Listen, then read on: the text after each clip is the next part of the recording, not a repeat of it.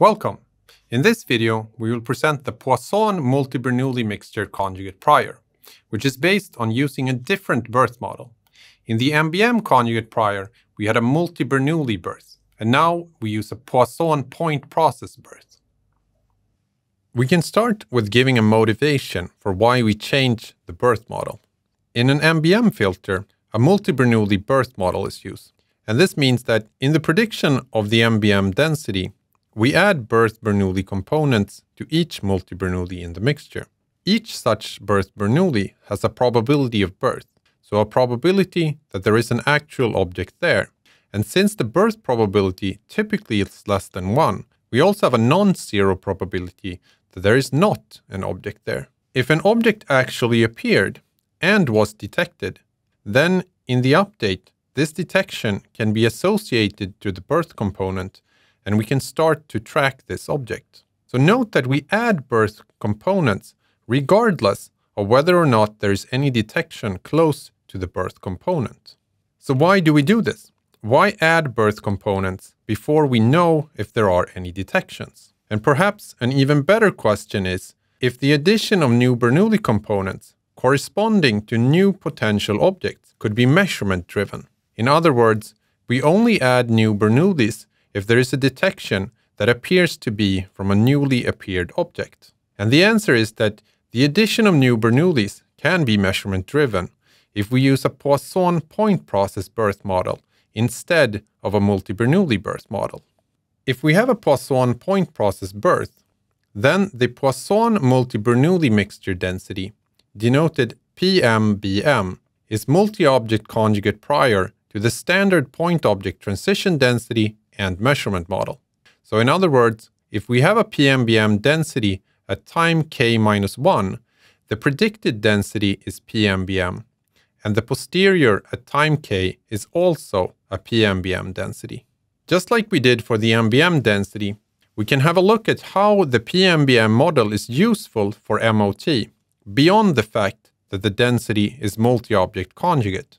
And this has to do with some of the multi-object tracking uncertainties. Specifically, that we don't know if there are any objects in the surveillance area, or how many there are, and if there are objects in the surveillance area, their states are unknown.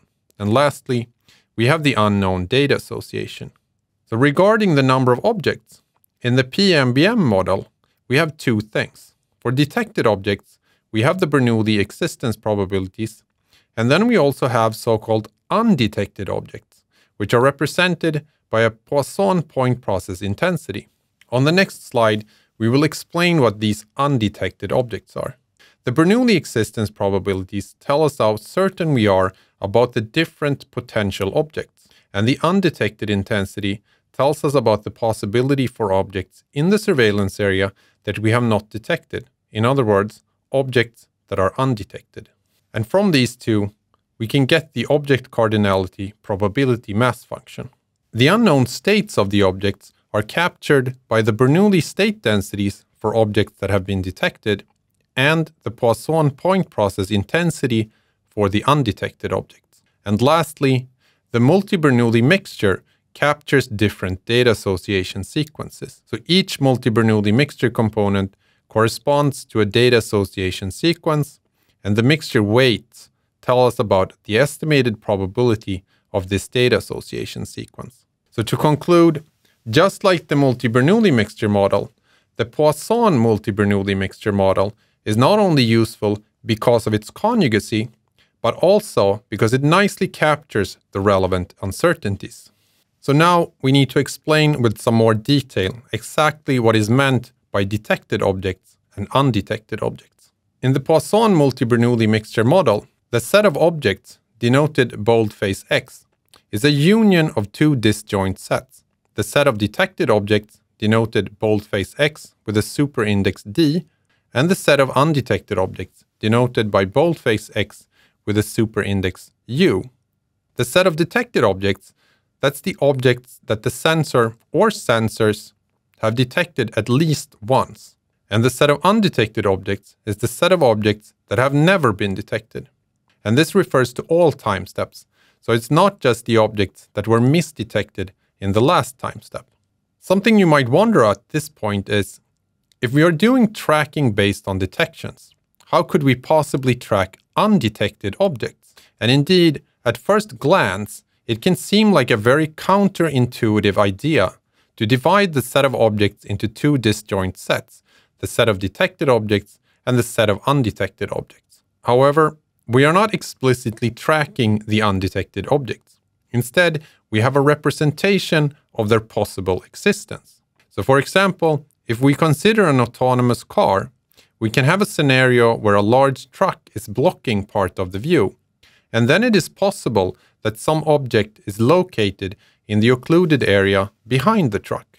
Actually, the possibility of undetected objects is included in many tracking algorithms. For example, in a multi-Bernoulli mixture filter, the Bernoullis represent possible objects. So therefore, any Bernoulli that we have never associated a detection to represents a possible undetected object.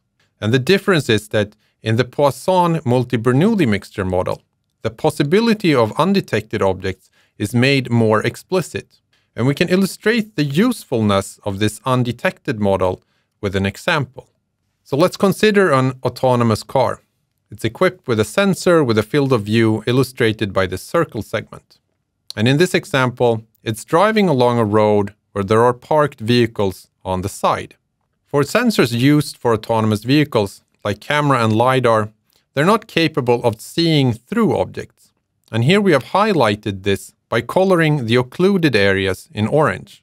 And we can see that there are two pedestrians to the right in the occluded area. However, on the left, there are actually no objects in the occluded area. So of course, this ground truth that there are two pedestrians in the occluded area on the right, this is not available to the tracking system in the autonomous car. So instead, it could use the Poisson point process for the undetected objects, specifically the intensity.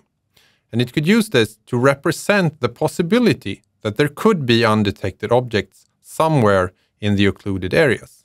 The PMBM density is defined as a convolution of a Poisson point process density for the undetected objects and a multi-Bernoulli mixture density for the detected objects, as shown here. As you can see, we use calligraphic P to denote the Poisson point process density.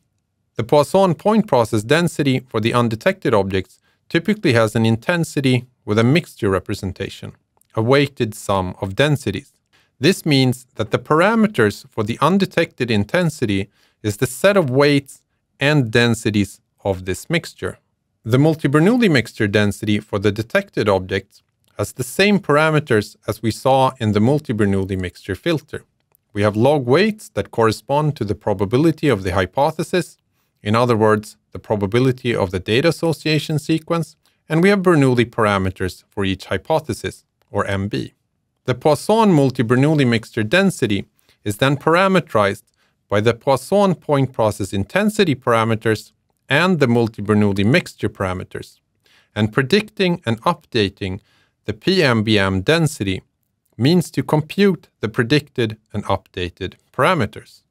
For example, if we have a Gaussian mixture Poisson intensity, a Gaussian Bernoulli object densities, then the Poisson multi-Bernoulli mixture parameters are the weights, means, and covariances of the intensity, the log weights for each MB, and for each Bernoulli, the probability of existence, the mean mu, and the covariance P. Now we can use the Poisson multi-Bernoulli mixture density to design multi-object tracking algorithms called PMBM filters. A PMBM filter has four main parts. In each time step, we start with a prediction, then we have the base update, followed by a reduction step where we can do pruning, merging, and capping, and lastly, we have object estimation, where we extract a set of object estimates. And we will learn all about this in the next few videos.